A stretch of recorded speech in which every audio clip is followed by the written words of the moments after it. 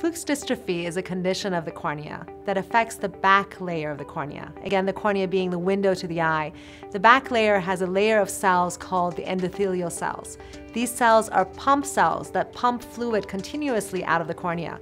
And when they don't function well, as they don't in Fuchs dystrophy, the cornea can swell and become cloudy. A patient with Fuchs dystrophy may notice in the mornings when they wake up, they may feel like they're looking through a fog because the fluid collects in their cornea.